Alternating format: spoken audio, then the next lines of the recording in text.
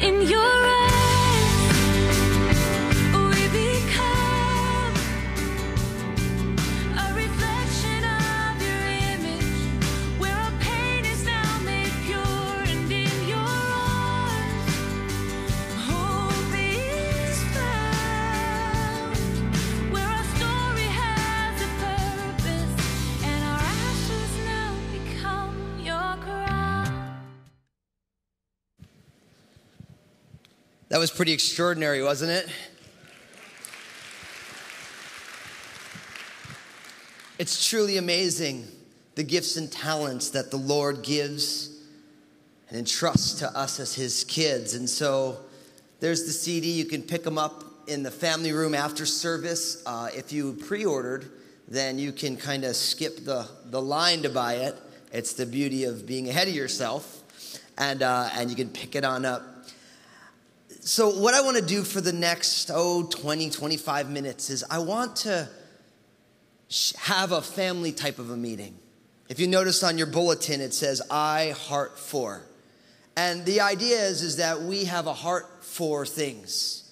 And so for a church to have a heart for things, it means that us as individuals need to have a heart. You guys realize that a church isn't necessarily a building, it's a group of people. And so in order for God to use a church and for a church to have a heart for something, we all need to have a heart for it. And I like the IHeart4, so it's 3 characters, and my artistic side like that. But we have a heart for 4 different things too. So it works on multiple levels. Now, as we stand here today at the end of 2014, I'm going to be coming upon my second year as the lead pastor here at Crossroads. And really internally as a church staff, we talked about the year 2013 as a year of transition. Pastor Bill Ritchie handing the leadership baton off to me, and then all the subsequent changes that we made. We literally in 2013, we reorganized the entire church. And for those of you who've been around for a while, you know that when you reorganize, it's really challenging. I was recently reading that in order to have a better future, it is impossible for it to happen without disrupting the present. Very fascinating quotation. In order to have a better future, that's impossible without disrupting the present. And what it means is that in order to do the things that you feel you need to do to make tomorrow better, you have to mess up some things today. And so the year 2013 was a huge year of transition for us at Crossroads. And then we moved into this year, 2014, and as a staff, we called this year a year of stabilization. That with all of the reorganization and changes that we've made, now the year 2014 was about stabilizing, about getting adjusted to our new normal. And I'm here to tell you, as we're in the very last few weeks of 2014, that we've really seen that as a church. We're comfortable with the way that we're doing things differently than we used to do them. And we're calling 2015, the year that we're stepping into, a year of imagination, where we're saying, God, because we've transitioned, because we've stabilized, Lord, now we're dreaming about who you have called us to be and how you want us to do what you're calling us to do, that we might, as a church family, step into all that you have for us in Christ. And as we as a staff are dreaming and imagining what it is that God would have for us, I want to encourage you as well, as our family, to imagine and dream with us. Seek God, Lord, how do you want to use us as the Crossroads family? And so I wanted to share with you some things just about where we've been, where we're going. If you're new with us today, you're going to get kind of an under the hood look at Crossroads, kind of a family meeting style stuff. And if you're here with us always, you're going to be blessed, because I want everyone to understand all the same things, everyone hear all the same things, so everybody knows exactly what's going on. Now first, I want to say once again the church mission. So if you notice, it's going to pop up on the screen. Our mission as a church is simply responding to Jesus. That's our mission. We just want to simply respond to Jesus. And that's just not like a cool 4-word church mission. I believe that's the Christian life in 4 words. that each one of us are learning how to simply respond to Jesus. Jesus says, I want you to do this. I want you to stop doing that. Hey, I want you to start doing that. Hey, I want you to do this and that. And all through our days, our lives should be in constant contact with Jesus as we seek to simply respond to him. And we do that in a little bit more amplified manner with our vision statement. And you guys have heard this. It's over the doors. It's deep into who we are. Our vision statement is, of course, that because Jesus is real, we're a family of faith, fully engaged, transforming our community and our world. Because Jesus is real, we are becoming a family of faith. And as this family of faith, all of us are engaged in the work of the family for the work of transforming our community and our world. And really, everything that we do as a church gets filtered through that before we start doing it. Does it show that Jesus is real? Does it promote us as a family with everybody involved? And are we seeking, as God is transforming us, to be a transformational agent locally and globally? Now, as I was thinking about that, I started thinking about Psalm 27. And I just wanted to read you just a few verses out of Psalm 27 that I think are really relevant for us as a family. So if you want, you can open up in your Bibles there. And if you're on Twitter and all that stuff, our hashtag for today is hashtag CCC for Crossroads Community Church, and then IHeart4. IHeart4. And it says in Psalm 27, verse 1, the Lord is my light and my salvation. Whom shall I fear? The Lord is the strength of my life. Of whom shall I be afraid? And then in verse 4, one thing I have desired of the Lord, that will I seek, that I may dwell in the house of the Lord all the days of my life, to behold the beauty of the Lord and to inquire in his temple. For in the time of trouble, he shall hide me in his pavilion. In the secret place of his tabernacle, he shall hide me. He shall set me high upon a rock. And then in verse 11, teach me your way, O Lord, and lead me in a smooth path because of my enemies. You know, these words in this psalm, this song, grip my heart because King David is struggling. If you read the whole psalm, you find that there's trouble on every side, but yet he says, the Lord is my light and my salvation. Of whom shall I fear?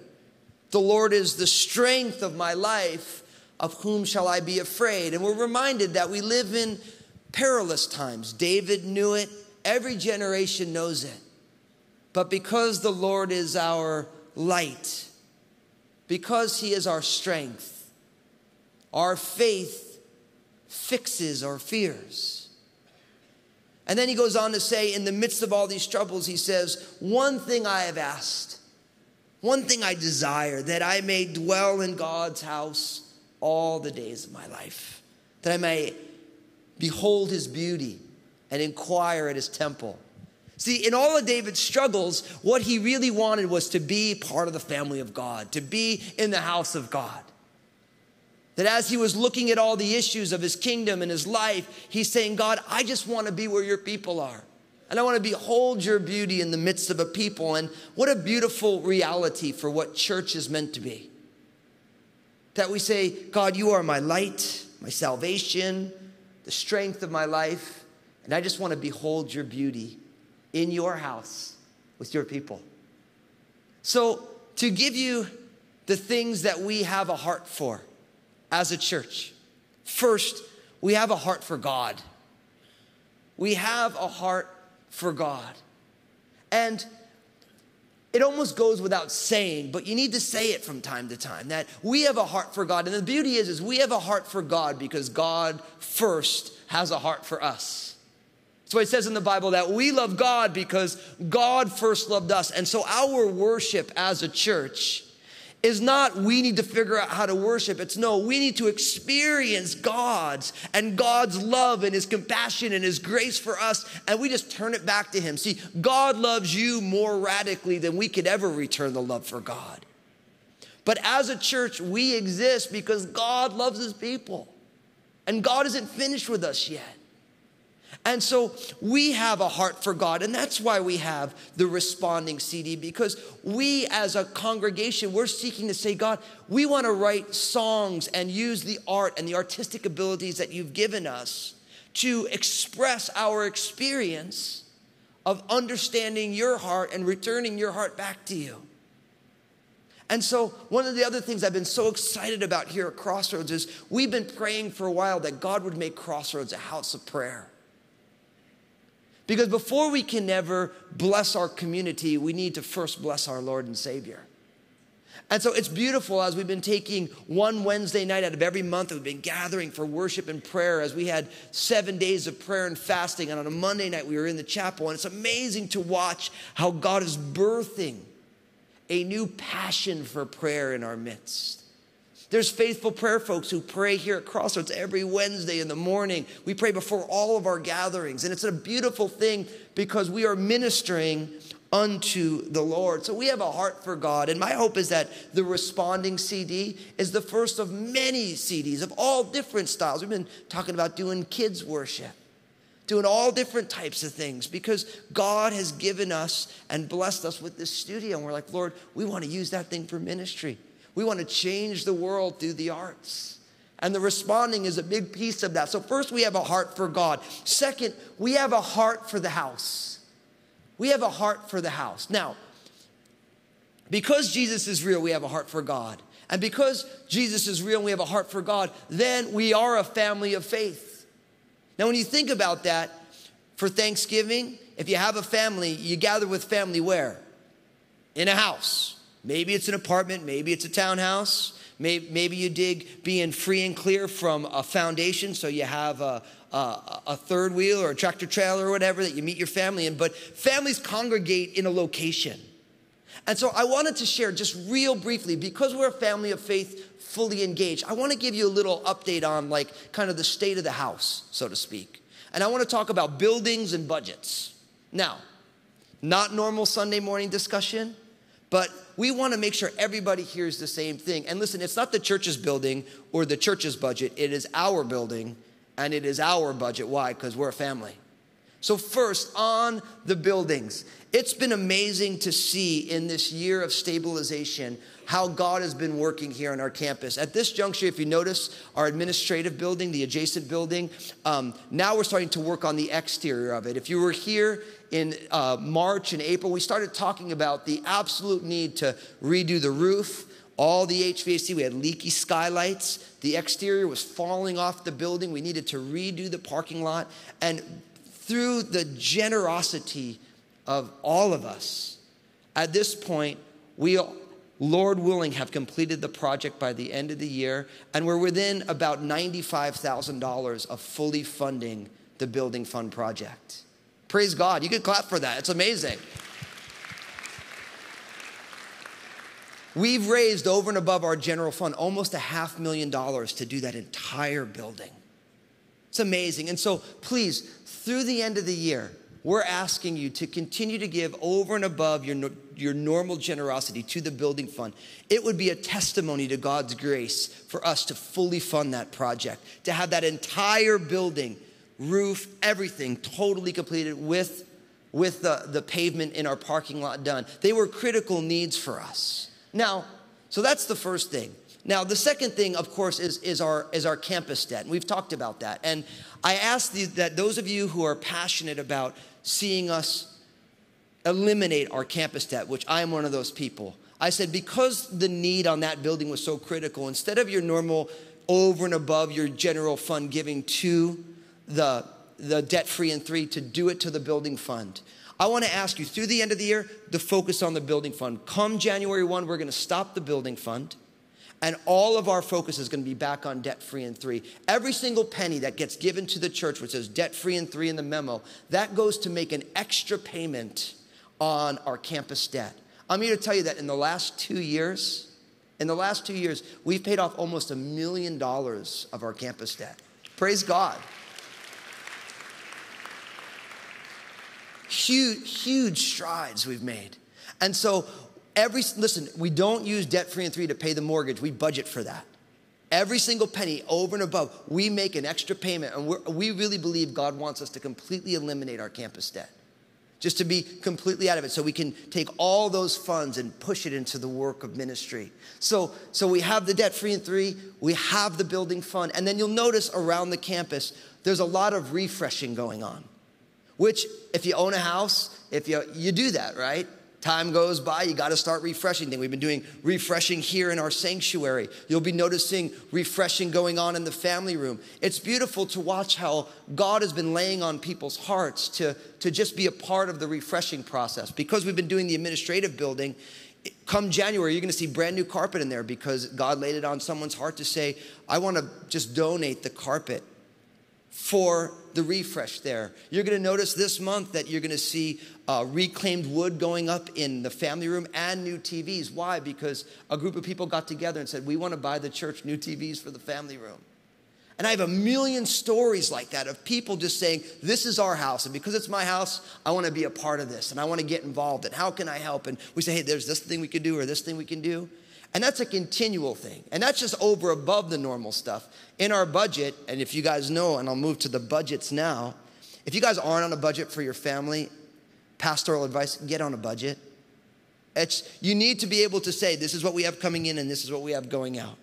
And in our budget, we've been really passionate about honoring God with the stewardship of every single nickel in this place. And so in 2015, we've budgeted for a lot of projects as well. Our building services is called 2015, the year of the bathroom.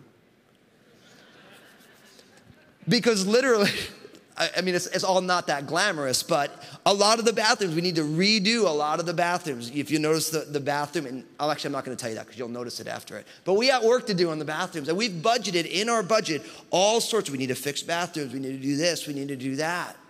But I'm here to tell you that for 2014, we have 3 quarters that are done so far. We've been in the black every single quarter as a church. Praise God for that.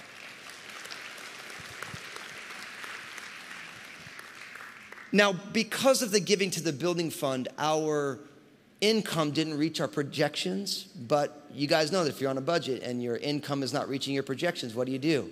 You dial back your expenditures. That's how a budget works. And we've done that for 3 quarters so far. And seeing that giving is solid for the last month of the year, we expect to be in the black for all 4 quarters of 2014. And so please don't forget Crossroads in your giving, in your generosity, in your year-end giving. Now, we set a 2015 budget very conservative. When we brought it to our board of directors, they were like, man, this is a great, hyper-conservative budget.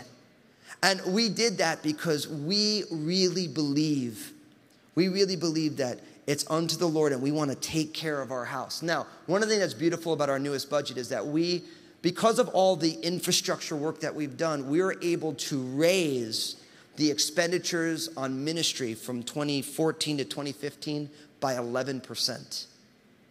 That's a huge step because we've been staffing differently. We've been staffing, I would say, smarter. So our staff costs have lowered. Because of all the infrastructure, our building costs are going down. And so all that money now is getting used for the work of the ministry. And my hope is that every single year I can come and tell you, listen, all of our other expenditures are going down and our ministry budgets are going up so that we can do more and more and more of the work of the ministry. But that's our budget as a church. And God has been using each and every one of us to be a part of that. For those of you who are giving as unto the Lord, thank you so much. Praise God. I know you do it unto the Lord. And the Crossroads family in our community gets the benefit, but thank you. And for those of you who are maybe praying about taking those steps, all I can tell you is you can never outgive God. That's what I've learned in my life. You can never outgive the Lord. And so step into God's work and what he's doing. Because not only do we have a heart for God and we have a heart for our house, but we have a heart for the church. We have a heart for the church. This is our discipleship. Crossroads is our local family. Our local expression. And I'm here to tell you, within the ministries of Crossroads, God has just been doing crazy, crazy, crazy things. Let me just share a few quick things with you. First, from an attendance standpoint, between 2012 and 2013, Crossroads in its attendance grew by a double-digit percentage point. So we grew by about between 15 and 20% between calendar year 2012 and calendar year 2013. Now, at this juncture, we still have a couple weeks left, but Crossroads has grown again by double-digit percentage points between 2013 and 2014, which means that between 2012 and the end of 2014, Crossroads has grown by about 35% just in people attending. And that doesn't include the fact that student ministries has tripled in size, family ministries has doubled in size, we have more engagement all around. And I share numbers with you because numbers are people, and Jesus died to save people. And it's amazing when you hear that as a church, we've grown by double-digit percentage points the last 2 years. That's amazing. That's a testimony to what God is doing as we are the family of God and as we follow and simply respond to Jesus. And so one of the things that I want to tell you is that we are absolutely committed to the ministries that we do here at Crossroads, that they be done excellently, they be done unto God's glory, and they line up with our mission, vision, and values. We spend a lot of time with our pastors and our leaders investing to make sure that everything that we do, that if someone chooses to connect to Crossroads there, that it will accomplish the things that we desire it to. There's nothing worse than having a ministry for students that students don't want to go to, or having a ministry for men that men don't want to go to. And so we are constantly, because we're moving into this year of imagination, we're constantly looking, how can we do this better? How can we do this more excellently? How can we make sure that we're scratching people's itches, so to speak, so that they can be discipled, that no matter where you connect at Crossroads, you're going to be built up and discipled. And it's absolutely exciting how God is moving in all the ministries of Crossroads. And another area that's really exciting is that we also realize that Crossroads is also part of Church with a Big C. We don't only have a heart for our local congregation, but we have a heart for the body of Christ overall. God has given us a beautiful place within Clark County as a church that people look to and want to join with. We've done 7 the last 2 years, and with the pastors and ministry leaders, we're finding new and exciting ways to work together, because we realize that we love our Crossroads family, but we're part of a bigger family. Just like you love your family, but you're also part of Clark County, and you're part of different bigger families. And we really believe in God's calling to Crossroads to be a resourcing church for the body of Christ. And God has given us a lot of beautiful opportunities to resource the body of Christ. The Responding Worship album, that's one of them. We've broken up our worship team into teams. Instead of having just one big group, we have different teams. Why? Because churches have been calling, saying, hey, we need help with worship. We want to be able to send a worship team over there and bless another church. We get calls all the time where people are like, hey, Pastor Daniel, I want to go on vacation. Do you have a pastor you can send over to preach? We really believe that God has given us a great opportunity to be part of God's work through the universal church. This upcoming week, I have 2 different meetings with some of our leaders, with pastors from other churches who want to learn, say, hey, can you help us understand this or that? And I always say, look, not that we're doing everything great, but there's things that we understand and there's things that we're growing in. And, with Pastor Bill and my transition, for us as a church, how many people have called and talked through transition with Pastor Bill or myself and asked ideas, hey, we're going to start transitioning our church, and God bless the Crossroads transition so profoundly. And we're seeking to be a resourcing church for the body of Christ. We want to help other churches win. Why? Because if one church wins, we all win, because we're part of the church. Amen? And we have a big heart for the body of Christ at large. Church with a big C. So we have a heart for God, which speaks to our worship. We have a heart for the house, which speaks to our family and our community. We have a heart for the church, both the Crossroads local church and Church with a Big C. And finally, we have a heart for the lost. We have a heart for the lost. Now, why do we have a heart for the lost? Because if you're here today and you've put your faith and trust in Jesus, you realize that at one point you were lost too. None of us was born found. All of us were lost. We realized that we were lost. Jesus grabbed hold of our hearts. And Jesus does not make bad people good. Jesus makes dead people alive. And you've experienced that. And I've experienced that. And we are tirelessly, passionately committed to making sure until the whole world hears that Jesus makes dead people alive.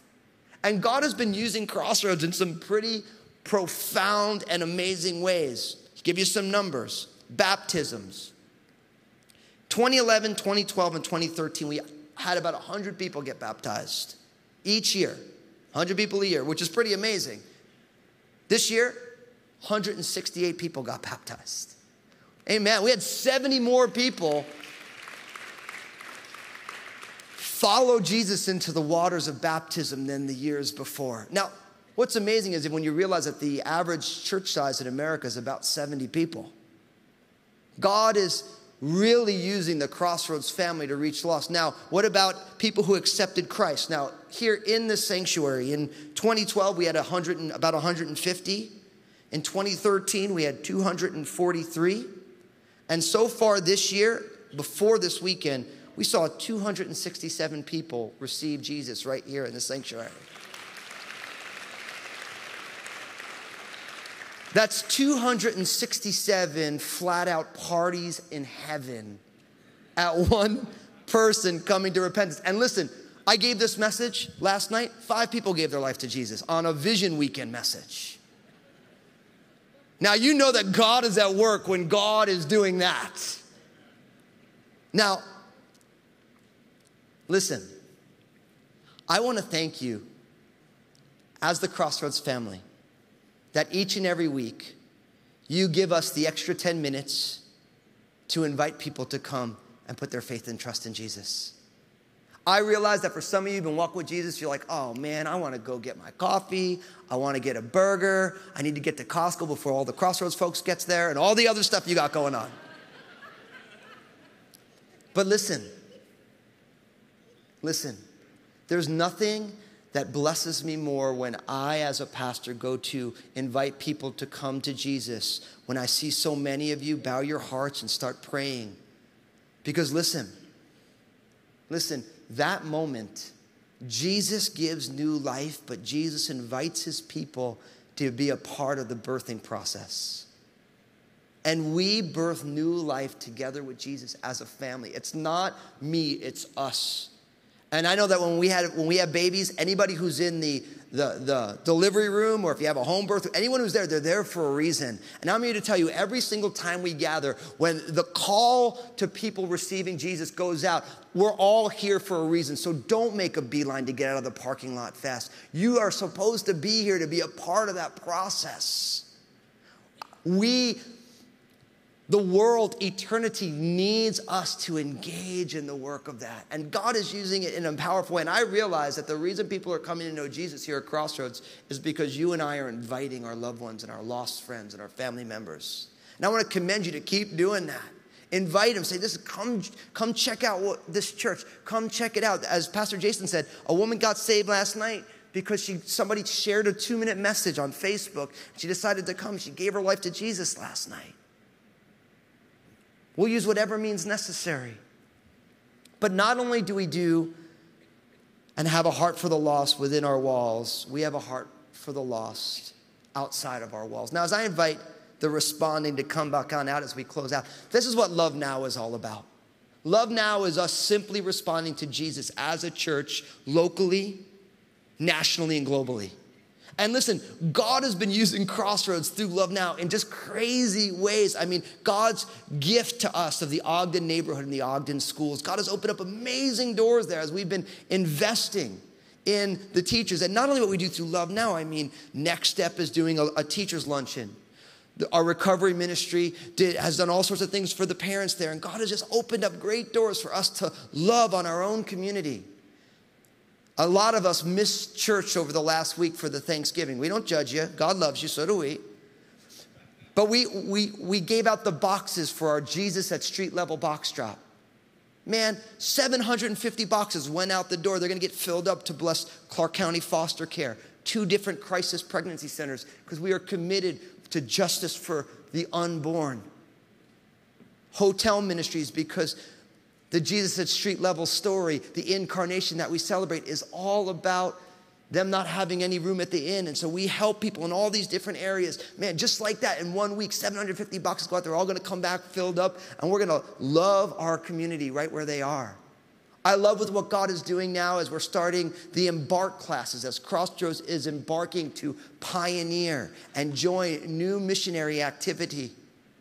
But amongst the Muslim people, Crossroads has a huge, long history of mission, cross-culturally. And we're stepping into it. And we're just the way God has used Crossroads to pioneer works like now what we're doing in Mexico now, where we go down and we support and we love this work that God has done, that now those churches don't need us to do the work. Now we come alongside them as they're already doing the work. We're saying, God, we want to step into what you're doing, because we want to look back in 25, 35 years and say what God has done amongst the Muslim people, because we simply took a step of faith with you, Lord.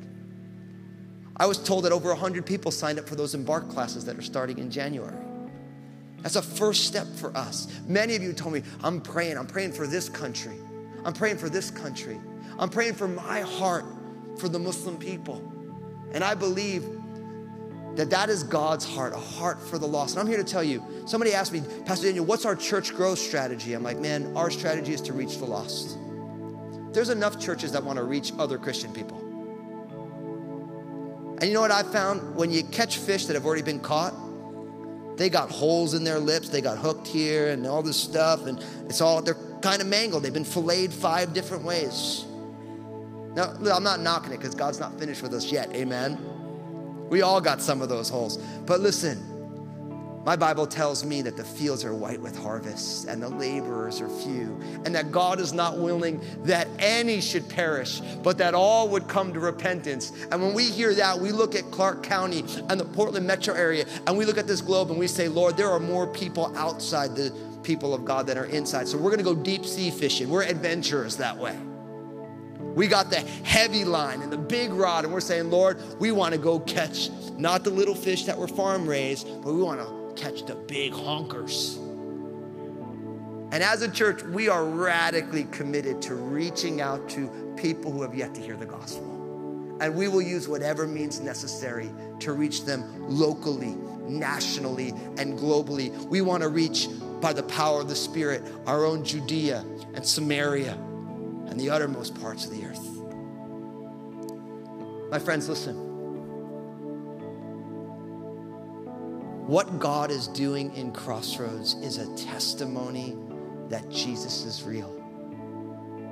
It's a testimony. And my friends, I believe the best is yet to come. Not because there was anything wrong with the past, but because when Jesus returns, we're going to step into the fulfillment. And so until he comes back, we can always say, it's been awesome, but the best is yet to come.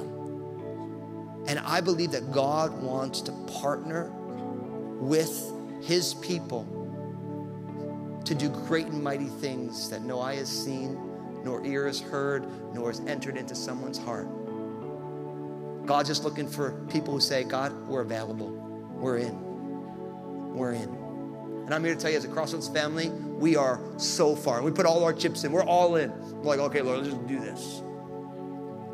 So listen, thank you for being a part of the Crossroads family. And as we step into this new year, make another step by getting deeper into the family, being a part of the ministry here, that you could be blessed and be a blessing.